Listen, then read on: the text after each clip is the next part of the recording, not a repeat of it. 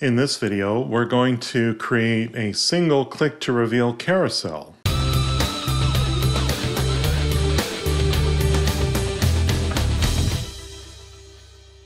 I'm Paul Wilson, and I make videos about e-learning, specifically the authoring tool Adobe Captivate. If you like what I do here today, by all means like this video, subscribe to my channel, and share it with your e-learning colleagues.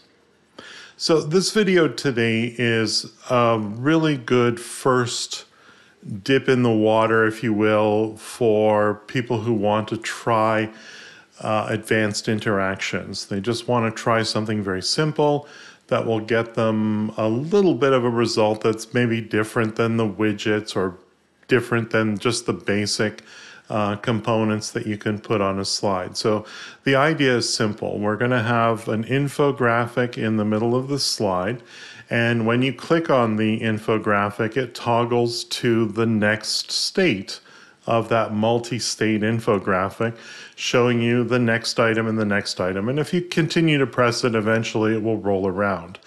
We'll also put a little bit of forced navigation into it by disabling our next button on slide enter and enabling it once you've visited all the different states of the infographic.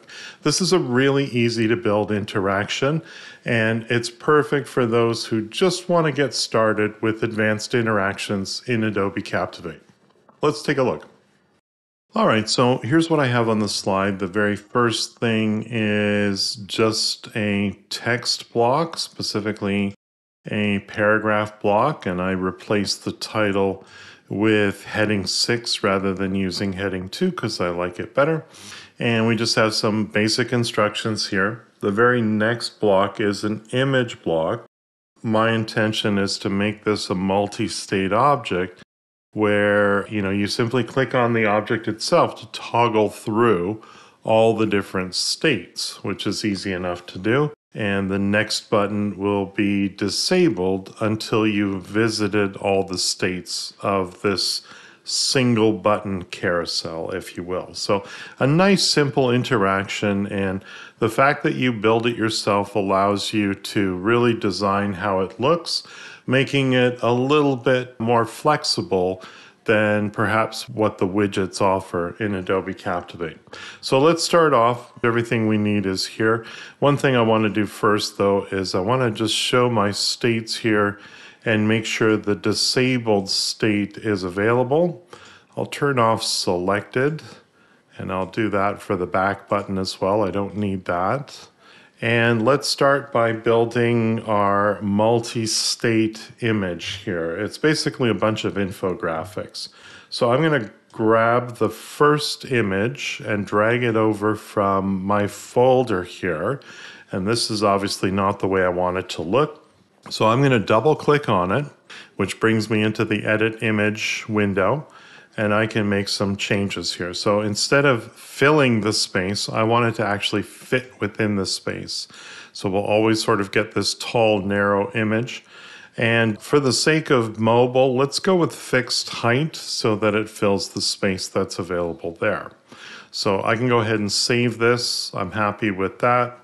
It's just some generic image that I'm using for right now, but it'll work for this case here. So now I need to add 5 additional states because, of course, I have 6 different states for this multi-state image. So let's add the first one, and we will call this Asset 2, and I'll add Asset 3. Let's move this up a little bit here. Asset 4, Asset 5, and one more. Asset 6. Perfect. So one by one, I'm going to replace Asset 2, and all you need to do is select that, and then you can drag in your second image. I'll select Asset 3, and we'll drag in the third image, Asset 4. This works really well, I think, with like mini infographics, but you could use anything you want here. Asset 5, and then last but not least, I say that a lot, Asset 6 there. All right, so let's get into building our interactions. I'm just going to click outside of this here, so that nothing is selected on my slide here, and I'll select the interactions icon in my right-hand toolbar here. And the first interaction we need is we need to disable this right arrow here. So add an interaction.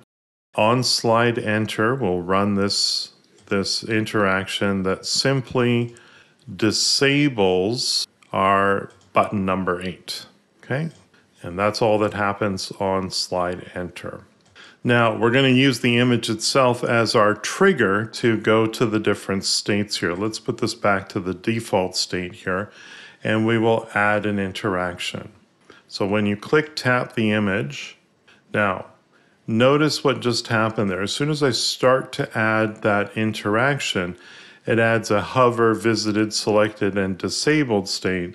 We actually need to disable these because we don't want those as part of our multi-state object. We only want the custom states that we've created here. So let's go back to our tap here, and we'll click on More, and we're going to go to the next state of our multi-state image. Next.